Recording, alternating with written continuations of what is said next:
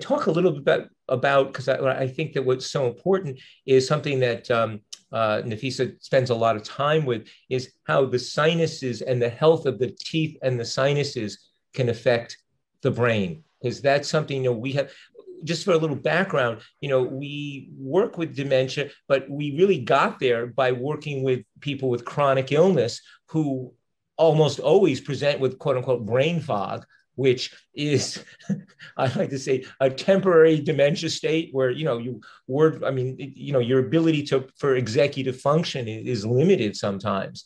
Well, and if you're lucky, it's a temporary dementia state, right? For a lot of people who start to notice that, they have been told so many times by well-meaning neurologists that, there's not a lot that we can do if you're losing your memory or if you don't have that executive function. So they hide it or they cope or they find strategies to work around it.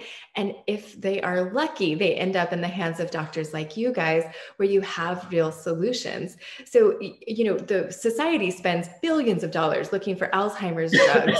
Yeah. And you guys have kind of stumbled on what, not really. I mean, you've worked very hard to figure out what helps with complex chronic disease, but you didn't come there from the perspective of trying to reverse beta amyloid plaque formations and what the drug is for that, right? You came at it from this perspective, and you guys are just such a great complement to each other, with the naturopathic background and then decades of the medical MD background, and kind of merging those two in this really beautiful way that you are seeing, what can happen when you support health. And so, yeah, Dr. Nafysa, I'd love to hear just some of the patients that you've seen, how they typically present. And yes, dive into the sinuses, because these infections are so important when it comes to cognitive health. Absolutely. So most of our patients come in after they've seen many other doctors. A lot of them have been to Johns Hopkins, they've been to Stanford, they've been to many local doctors and doctors far away, and they've had thorough workups and great treatments, but they're still in a difficult place with regards to their health, and they need a deeper dive. So they present after having been to many doctors and with their symptoms still dominant. And so, of course, brain fog is a major one. People might say, I feel like I'm just forgetting everything. I'm forgetting why I went to the store. I'm forgetting what I went to pick up. I'm forgetting where I put my keys. I'm forgetting the names of someone I met yesterday at a party. And now that we've opened up a little bit more in COVID, right? But people are forgetting things. They come in with body aches and pains, and they come in with their neurological system in a little bit of a disarray. They might have neuropathies or tremors or a lot of headaches, migraines, and inevitably they have a lot of sinus infections. So, and they come in feeling stuffy very often. So this is our typical patient. They also have a lot of GI issues. So where I'm going with this is that we know there's a strong connection between the gut and the brain. Of course, we know that toxins can travel from the gut via the vagus nerve up to the brain, and toxins meaning biotoxins or mycotoxins from funguses. Inflammation can travel up that way, across the blood-brain barrier. But I'm tying it into the sinuses because I think that the sinuses are often forgotten about. The gut, the microbiome has been the sexy thing to look at in functional medicine, right? And I treat the sinuses much like I'll treat the gut. So in the gut, we have beneficial bacteria, we have bacteria that are pathogenic, and inflammation from those pathogenic bacteria, and most functional medicine doctors know how to treat the gut really well. So the sinuses, I believe, are overlooked. So going back to Dr. Ali Reza Panapour's diagram of the nervous system in the head, in the face, it's pretty amazing. I think more people should look at that diagram. I wish I had it here with me, but I'll refer people back to that talk. at my summit so that they can see what I'm talking about. But there's the olfactory nerve in our face behind our sinuses, and it travels right up to the brain. And so infections, mycotoxins, inflammatory cytokines, they have access to the brain via the olfactory nerve, just like all those same things have access to the brain via the vagus nerve. And so now we have at least two places simultaneously affecting the brain. One of the places very often overlooked with regards to treatment, the sinuses. Another place commonly looked at now, the gut.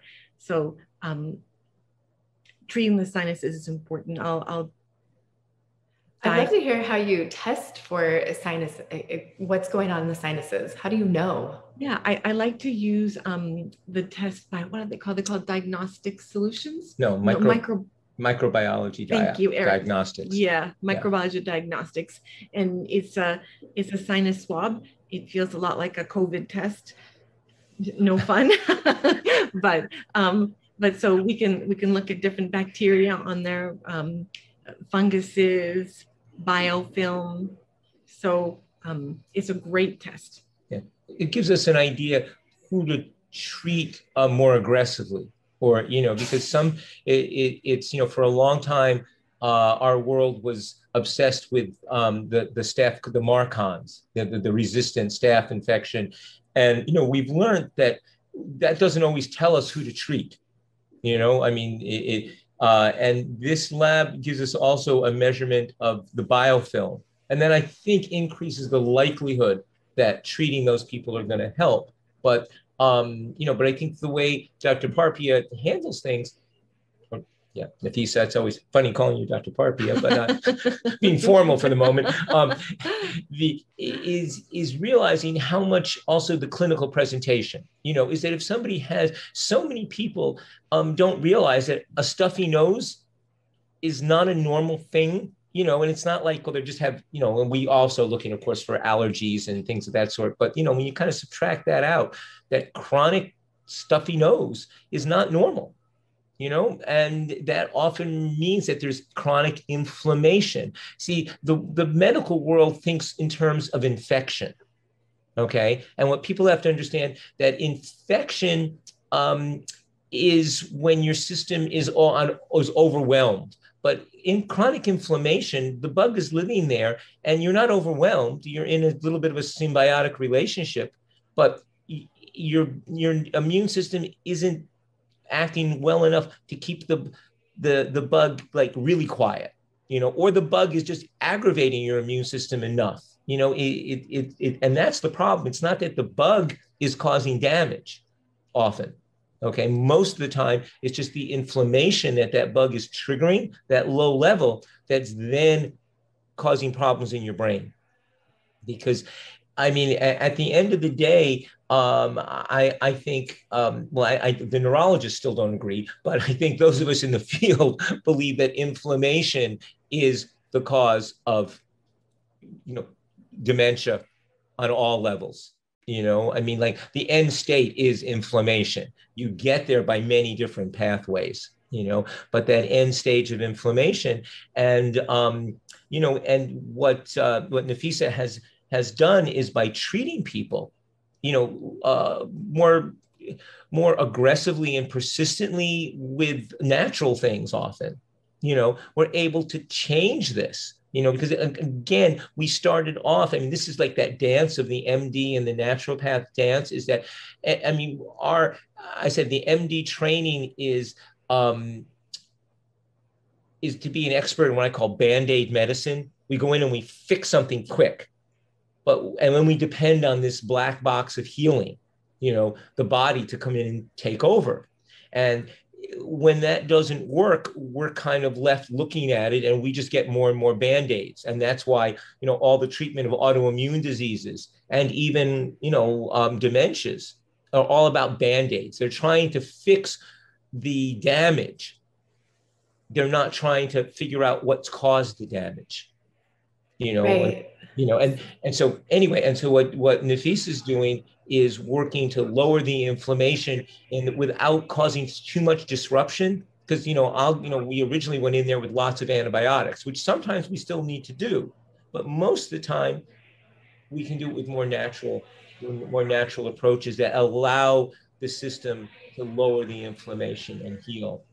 And I think I love it. You guys do such a good job at asking that question. Like, this is the important question. It's not, the diagnosis, this fancy word that's really important to come up with, but it's the why dementia, why inflammation, how did we get there? And so unraveling that is where it kind of gets a little messy sometimes, and particularly in the realm of infections, right? Because some people interpret one lab one way, other people interpret other labs another way. Sometimes the labs aren't that great yet. With infections, we really have to ask the question, does this patient have strep? Does this patient have Marcons? Does this patient have Borrelia? So you have to have an idea in mind about what infection might be there. So how do you navigate all of this when you have a complex patient in front of you? History. And lots of labs, both. Yeah, both. But I guess the thing we have to remember is that we all love labs because we're all looking for a clear answer. And occasionally we're lucky. We get clear, clean answers. But again, with chronic illness, we're dealing with the body's response to the infection, not the infection. I think that's the big differential in why medicine in general has done such a poor job. Because as a medical doctor, when I think of infection, we think of like a pneumonia or, a bronchitis or a strep throat, when there's a clear-cut bug we can find and a clear response, we treat and it goes away. Okay. But when you've done that and the person only recovers like 70%, you kind of, we're trained, if the bug is no longer clearly there, you don't want to keep treating. And so we just let people go on. But getting back to that point is that now it's about how your immune system is able to either totally eradicate the bug or realize that it succeeded. Because many times it's the immune system remains upregulated or dysregulated and creating inflammatory chemicals. And that can go on for years. We forget the body can reach a new balance point, where it now accepts that there's a level of inflammation because it thinks it still needs to contain an infection. Or some of those old proteins are there, or like with the viruses, many people are, the Epstein-Barr and the HH6 and cytomegalovirus. These are viruses that actually become part of our B cells. I mean, that's the problem, is that they're herpes family viruses and they can get in and they stay with us, but our immune system keeps them suppressed. But every once in a while, you'll express a little bit of it. And we've learned this in the chronic fatigue world. Back in the early 2000s, that about 30% of people with chronic fatigue actually do respond to antiviral drugs. But that's only 30%. So that gets ignored in medicine, and it doesn't. And so I don't want to belabor this point, but this is what makes it so important, is using the judgment to looking at the tests, looking at the patients. And sometimes, now that we have some new testing that uses like T-cell markers, so we can get a little better idea, is this an active infection? In the past, we were limited to immune globulin markers, these IgGs and IgAs and IgMs. And these are especially the IgGs with some of these infections are going to last a lifetime. So they don't tell us whether this is going on now. And I hope these new T-cell tests are better able to tell us whether it's active and whether treatment is useful. But that's just, I said, for the viral component. And for Lyme and the tick-borne diseases, it's the same mess. Okay. And, so again, it's symptoms. And that's where it helps that people treated this for a long time. Because if you haven't, I say one man's, people are often looking online for lists of symptoms. And, those are helpful. But again, those symptoms are often not from the bug, but from how your body responds to the bug. Actually, I want to jump in here because because what I've noticed is that a lot of these illnesses, a lot of these different diagnoses, when someone's had them for a long time, the symptoms are going to start to mimic each other. So someone walks in, they've had Lyme, Bartonella, Babesia, mold illness, mycotoxin illness, and a high environmental toxicant load. That could mean they have high glyphosate or high metals in their system, or high other chemicals in their system. And they say, well, which one is it? Well, first of all, it's the combination of everything. But the second thing is that when someone's been sick for a while, it's not so much about the inciting event, or, oh, did just the Lyme cause this, or did just the Babesia or just the Bartonella cause this? It's that the body starts to create inflammation, as Dr. Gordon was saying here, and it starts to create its own pathway of how that's going to represent in each individual based on their weak links that they already have. And so it's not so much about the bug anymore as it is about the person and how their body's handling that inflammation. So we can remove the arrows, as Eric likes to say, right? Remove the arrows, meaning we can pull the different bugs that we're going to kill them. And of course, we're going to do that. We kill those infections, and we're going to detoxify them. We're going to pull out the chemicals. And sometimes the person, not sometimes, very often, 80% of the time in our patients who have complex chronic illness, they're still going to feel sick. They're still going to have those symptoms, even though the inciting events have been pulled out. And that's what he's talking about, that why. So the first piece of our treatment is detoxifying the patient, modulating their immune system, killing infections. The second portion is about regenerative medicine and how we're going to heal the systems that have been insulted by the infections and the toxins and the stress and the diet. Yeah, and I just want to reemphasize your point, which I think is so crucial, is that in my earlier career, we focused on killing the bugs, okay? And again, I call that going through the front door. But if you have chronic illness, that's usually not the best way to go.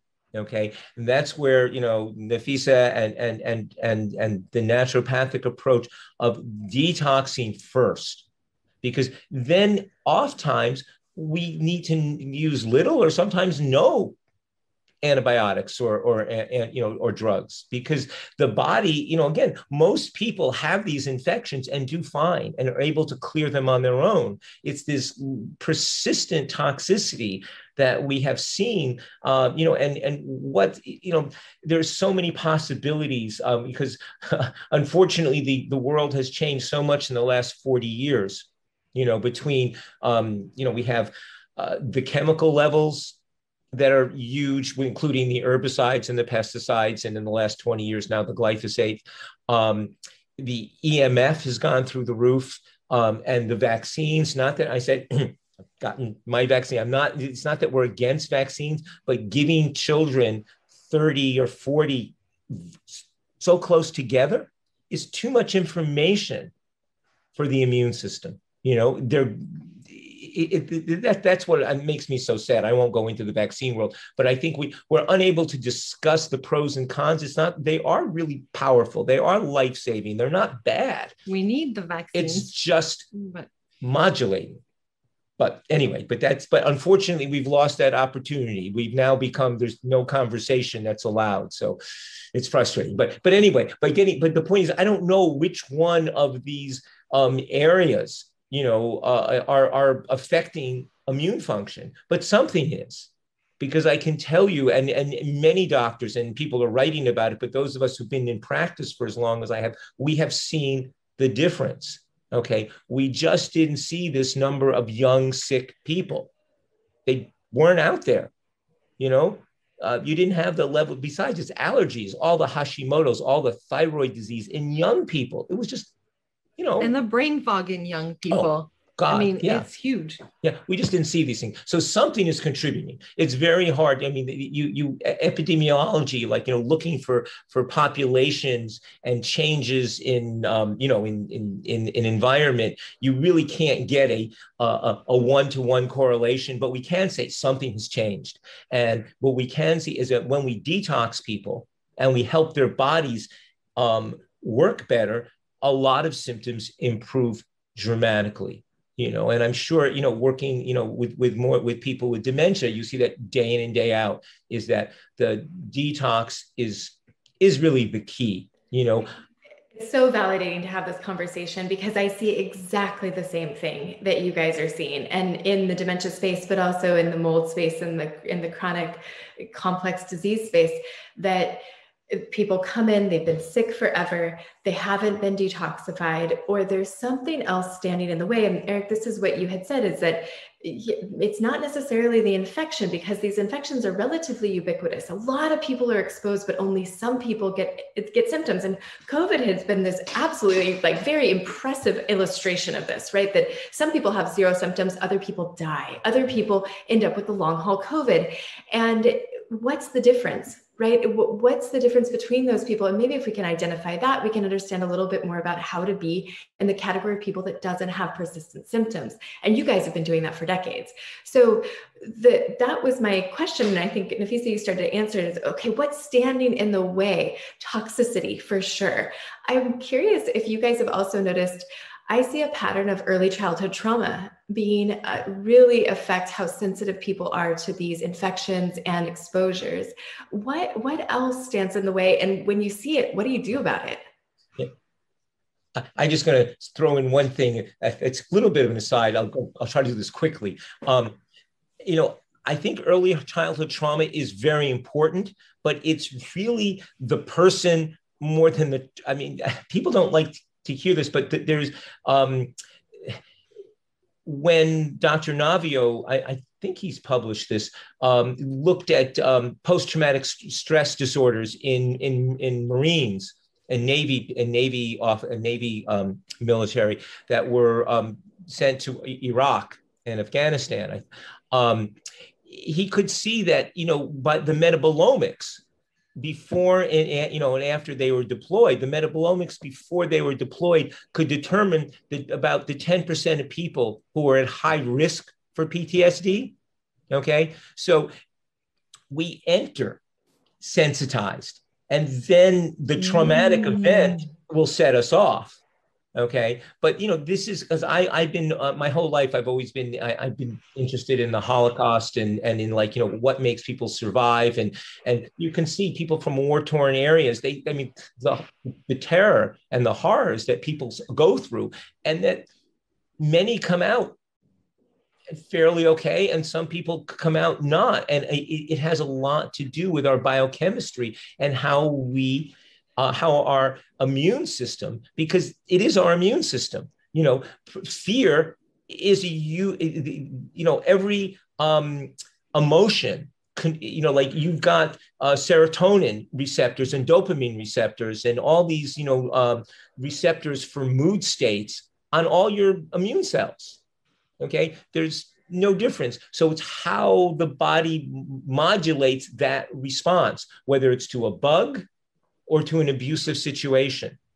Okay, and it tends to go together, and so we have to learn to support that. It's just another trigger that we have to realize, that the more we can support the physical, emotional, and spiritual aspects, because we're all, it makes a huge difference. So you are right that early childhood trauma is a great driver, but it's a driver because it causes persistent inflammation, because it causes fear.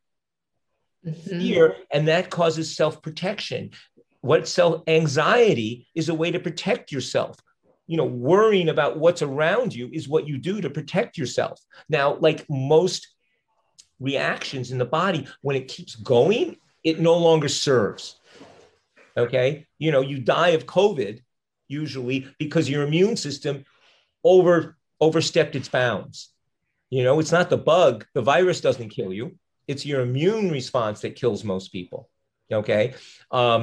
And it's the same thing. Anxiety, obsessive compulsive disorder is just, you're trying to protect yourself. So how I love this conversation. This is amazing and totally mind blowing for me because I haven't thought about it in that way before.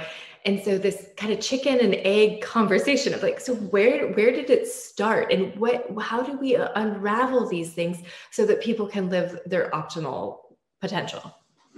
Yeah, we support everything you can support. If you are a person who tends to anxiety or OCD, you have to spend more time, hopefully before you get ill, practicing whatever works. Whether it's exercise, meditate, hopefully a combination of things, meditation, breathing. You have to learn how to soothe your body better. A lot of times these people need support from healers, people who are healers and body workers, from indigenous wisdom, from their own family line of spirituality. We find that really helps people. And some people, they might not have that, so they meditate and they just put their feet in the earth and they ground themselves. So different people have different ways, different points of access to that place, I think. But connection to the earth. I mean, you just that is it.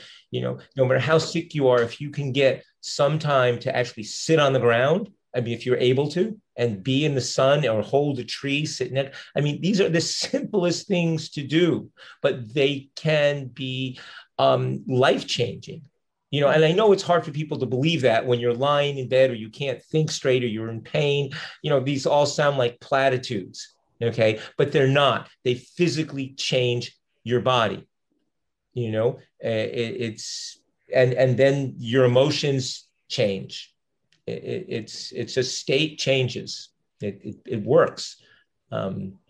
It's so powerful. And when we're talking to someone who's highly sensitive, that's something they can do, right? Many people who I work with, I'm sure who you work with, are so sensitive that the thought of taking a supplement or changing their food because it's already so limited, these are just not options. And so when we can start to talk about these lifestyle things like getting your feet in the sand or the water or in the grass, there's a window, there's an opening there for an opportunity to heal. And that's where all those limbic retraining programs work. There are many of them out there now, the Gupta, Annie Hopper, and there are several others. I forget now because people have to look for ones that resonate with them. Right. Because to be honest, I'm the kind of personality that some of those require too much intensity and focus to do well. But luckily, many of the people who tend to more OCD have that, so they can do those programs. But they will work. They begin to lower the charge because the story that we tell ourselves controls our immune response. I mean, this is what people have to understand, is that for years they were insulted by doctors who told them that it was all in their head. Okay. And so understandably, that's insulting when you're really sick. But on the other hand, our brain does control a lot. And when we get that power, we can begin to settle down the immune system. And as our immune system gets happier, we can maybe quiet it down in our gut. So our food choices can become more generalized. And then we get more information. Our microbiome gets better. It feeds back to our little brain. And we begin to move. But again, many times it has to be with sitting outside, getting some sun, getting some walking if you can. If you have enough energy, walking. I mean, rhythmic motion. As Nafysa was saying, that ancient cultures before hierarchy, just really had the way, but we've lost it because, our cultures are more about keeping hierarchy than they are about finding your joy. Okay, finding your own joy is not something that is really honored. We honor sacrifice, and sacrifice should be there for the other, but we should also find our own joy. So we're really offering something, not offering our pain, but offering our joy and being willing to work hard for the other. Anyway, when people are sick, a lot of them find it very hard to find joy. And so it's important to help them find ways, because if it's there, it's inside each person. It resides deep in our heart. But a lot of times people who are sick find it hard to access that because they're full of symptoms, like physical symptoms, mental, emotional symptoms, and sometimes they need somebody to guide them to find that place. We do work with our patients that way. And we have healers as well that will have our patients work with. I just want to acknowledge that, because from my own life, I can see how easy I can go into a story of suffering. Mm-hmm. You know, it's two things. Self-righteousness and suffering are two things that the mind seems to really enjoy. I'm right and you're wrong is one of my favorite places. And then, oh my God, I have wronged you, and I can do that really, really well. And it's a loop.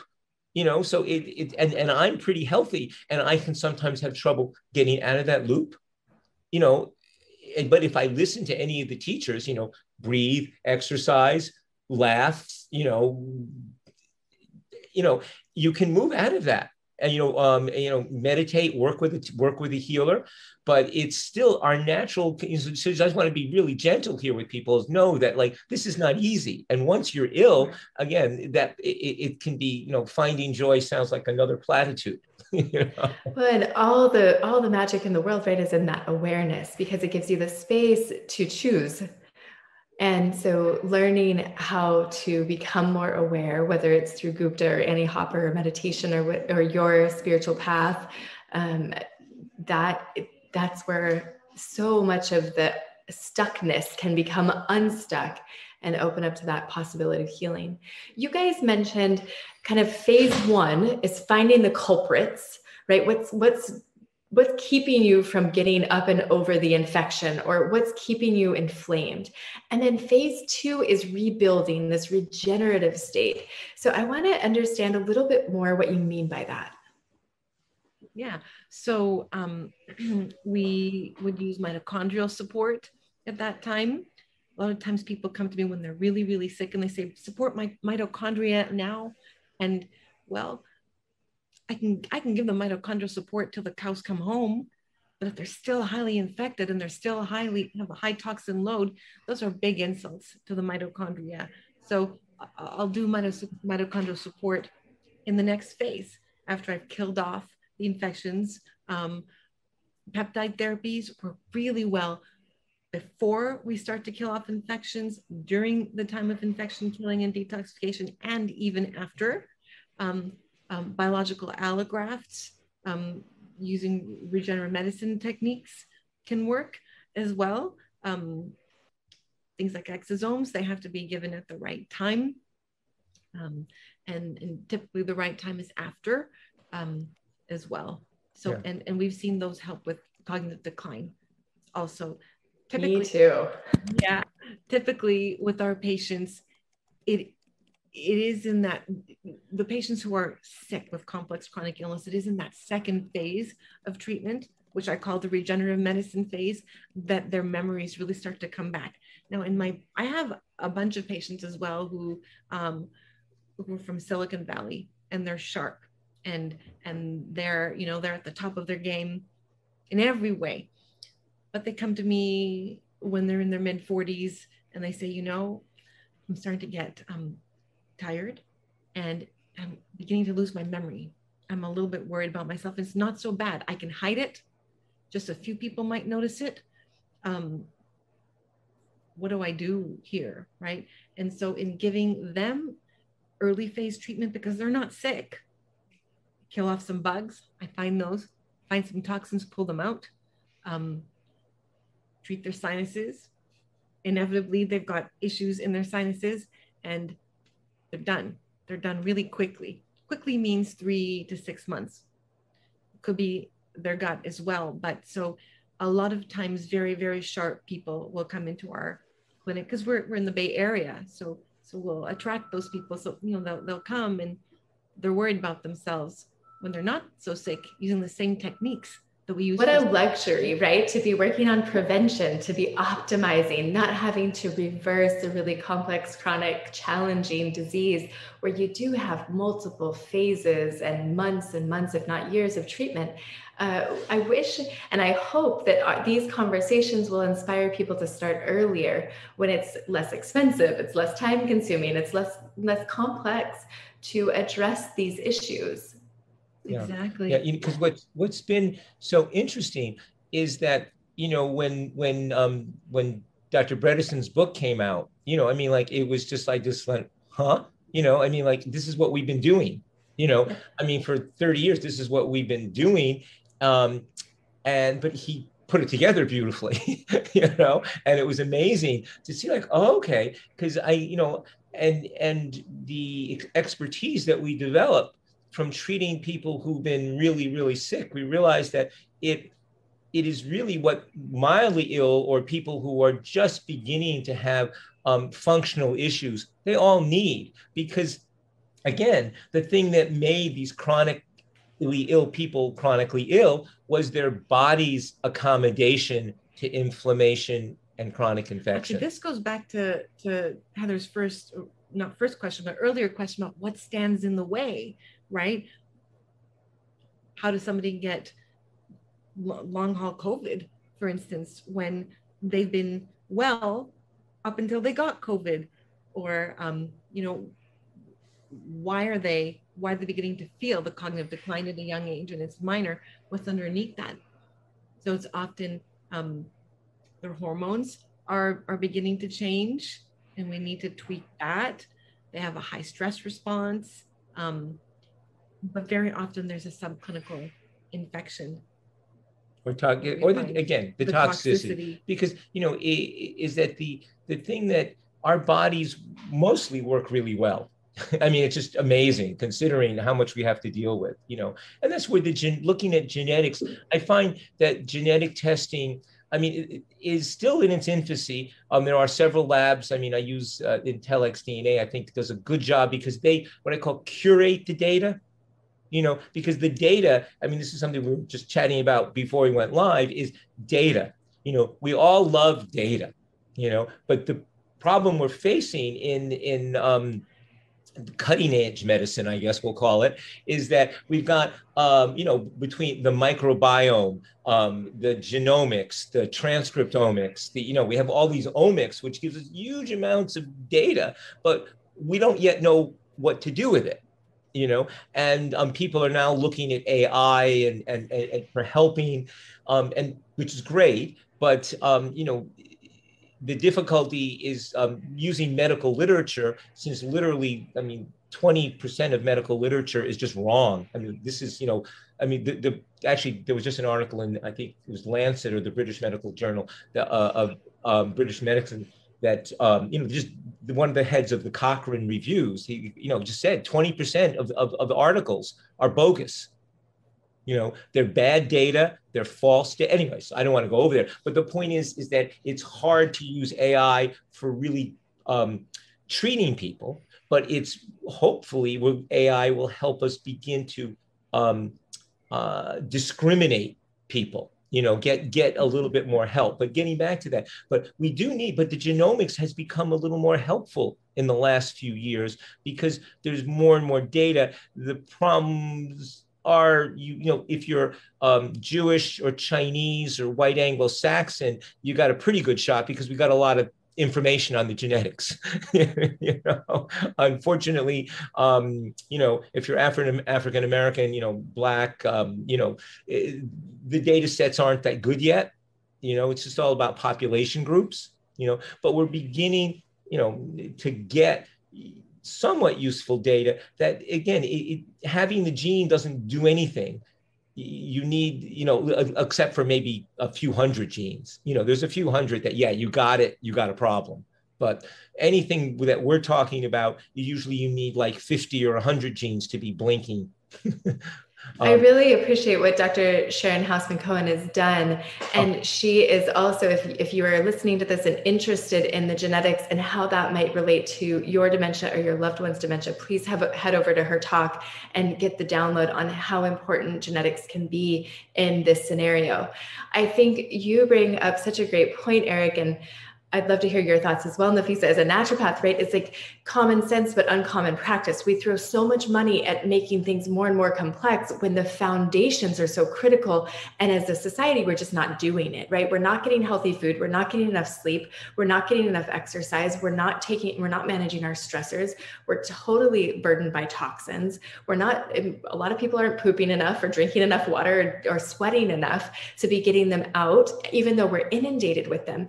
And so kind of going back to those foundational pieces, which you guys have talked about in the context of like a medical crisis, we can also do that, just each and every one of us, to help promote health.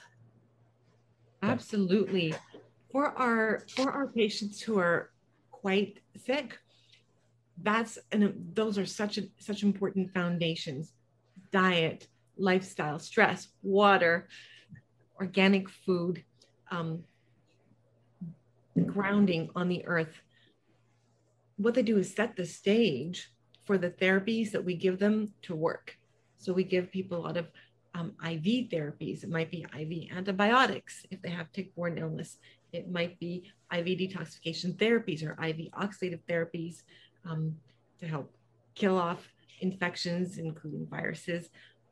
But if those foundations aren't set, then all the cool therapies we're going to give them are just going to fall through the cracks. So for our patients, that piece has to be set. Our patients with complex chronic illness, for the patients who are here because they want to optimize, it's very often that is going to make their treatment with us be 3 months long instead of 6 months long. Yeah. So they can use food as medicine at that point. Yeah. When they're not too sick. Yeah. But it's again, I mean, the socioeconomic thing has been just driving me crazy, because I started off, treating, farmers out in northern New York, in upstate New York. And, it's just the availability of organic food makes such a difference. I mean, when you travel and you see the difference of how we get to eat here in Northern California, or you probably in San Diego, compared to what's available just day in and day out, it's mind-boggling how well people actually do, considering how inflammatory diets they're eating. It makes me just want to pull my hair out and kick and scream and then work harder, I guess. But when you see like these drugs, like the aducanumab that came out recently with this $56,000 price tag for dementia, and you think like, what could we do with $56,000 per person with dementia? We could get them some really good food. We could get them some really great physical therapy or exercise, somebody to help them with exercise. We could get them a one-on-one caregiver to just like rub their hand and arms and like give them some love. There's so many things that we could do to invest.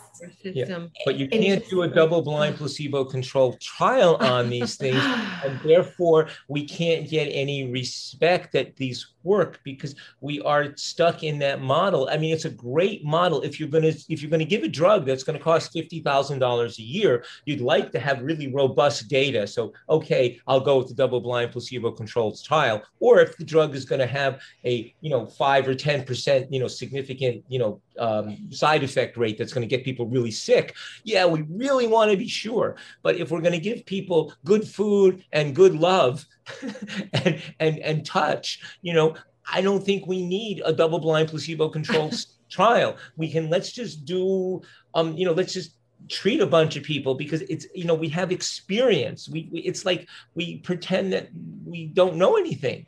Well, this model of double-blinded placebo-controlled trials, it's almost like the inflammation, right? It's kind of similar, the chronic inflammation, like it doesn't serve us anymore. our issues are too complex. Our issues are too chronic, that this double-blinded, placebo-controlled kind of medical reductionism has gotten out of control to a point where at one point it did serve us, perhaps, but now it doesn't. We got to get rid of it. I mean, or we need to use it in the, like inflammation, we need to use it in the ways that it serves us. Exactly. No, I mean, like, we need to know that interventions that have significant downsides, I want to do, because, we have seen myself over the last 20, in our world, there are so many therapies that come out. I call them the flavor of the month. Right. And I try them, if they're not going to hurt people. I'm a great believer because, they might work in anywhere from 10 to 50% of people. And if I hit that right 10%, it's wonderful, but they're not toxic.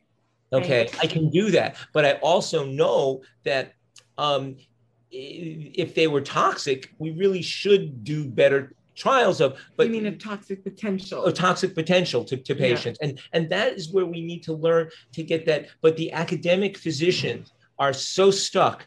I cannot tell you, I talk to these guys and I work with them occasionally, and I respect them. But because one of their big points, which is very true, is the plural of anecdote is not data, just because, and so we have to be careful, but we shouldn't throw out, but when you have 1,000 anecdotes, I think you begin to get to the data level. And when the anecdotes connect with common sense. Right. Yeah. We have to really respect that. Absolutely. And, it's just that, but it's a hard conversation because, in the drug world, they've seen so many things that they thought worked that turned out that they don't. But they had significant side effects and cost. Mm-hmm. We're talking about things that don't, it's hard to get this conversation going because it's a little, again, too much black and white in the world, and people won't accept the gradations. But just before I know I'm wrapping up, but I'm just thinking, what I just would like to emphasize for people is that we get to chronic inflammation probably on a fairly individual basis. Because to my mind, chronic inflammation is what drives most of the dementias. People, like that's why, trying to fix the tau and the beta and the amyloid proteins, isn't going to do much of anything because that's the end stage. That's just your immune response, actually. And just like people with ApoE4s are all, but ApoE4 is a really good thing to have if you have a lot of parasites. ApoE4 is protective against a lot of infections. It's just that when you don't when you don't modulate and you don't detox, it becomes then it's a real negative. So it's just I think, hold on, we're learning a lot. And realize that going back to the basics of detox and working with doctors who know how to test you and not fall in love with the test. Okay. Look at the patient. Just because you have a positive test doesn't mean you have to treat it. Okay. If the patient's asymptomatic in that area, go a step down. Deal with with what is maybe affecting the body's ability to modulate its own response to that infection, and we're going to do far better than just treating the bug. Amazing. Okay? And the other thing I want to say is that a lot of the thing I love about a lot of what we call the oxidative therapies, the high dose vitamin C's and the ozone, is that they're non-specific. It's not so much that they kill stuff, but they modulate the immune response. And we do have data on that. I mean, that's the point. There is really good data, and and it's modulation. I can't say it enough because some people need to turn it up and some people need to turn it down. Just getting back that intelligence of the system and the harmony, that homeodynamic state. Right. Yeah. Flexibility. I mean, that's really what ability to respond to your environment. That resilience is health. I love it. The ability to respond to your environment. That is the definition of health. I mean, we all respond to it. Yeah, but it's like being able to dance with it, not just fall down or be too rigid. Right. I mean, that's the fluidity is what, body is motion, energy, it's all movement. And our brain likes to make things into black and white pieces because we think better that way. As Dr. Navio, the doctor who really helped put together the concept of the cell danger response, he says engineering thought is great in trauma, but it can't really understand the flexibility and dynamism of life. You have to like make things kind of into dead pieces, but that's how our minds work. Yeah, got to simplify them a little bit to make sense of them. Yeah, which is good up to a point. And then we have to get back to that reverence, right, for how complex and incredible and amazing it can be. Eric, Nafysa, it's absolutely just such a privilege, such a joy to see you guys and to get to have this conversation, to dive deep into the complexity of medicine and health, and to hear some of the solutions that you are bringing to your very privileged patients. It's just a pleasure. I want to make sure everyone knows where they can find out more about you guys and your practice and also your summit. Oh, yes. Thank you. So you can find us at gordonmedical.com. And we're in the San Francisco Bay Area. We're in Marin, just over the Golden Gate Bridge. And our summit is the Mycotoxin and Chronic Illness Summit, where we're so happy you spoke. Thank you. It was such a pleasure to be there with you. Really, really fun. I love that we get to do this, and I can't wait to see you guys in person at the next conference. The next deep dive into complex chronic illness and all of the solutions to it. Exactly. Thank you so much for having us. It was such a privilege, such an honor. Yes. So much fun. Thank you. It really was fun. I hope we really gave people a sense of that. There's a lot of possibility out there. I think that's the main thing. Don't think there's only one answer. There's lots of them.